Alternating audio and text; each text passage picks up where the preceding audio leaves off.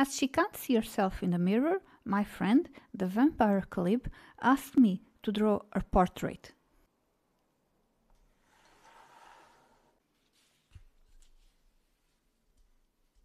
It took a very long time, because whenever Caleb was posing and she became hungry, I chose to interrupt the drawing process and step away.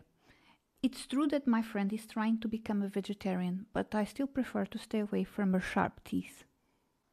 This here is my initial sketch with colored pencils.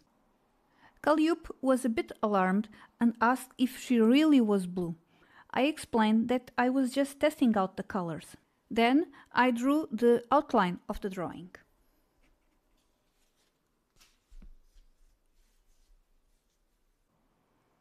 After that, I transferred the outline to a new paper where I drew the final drawing with colored pencils.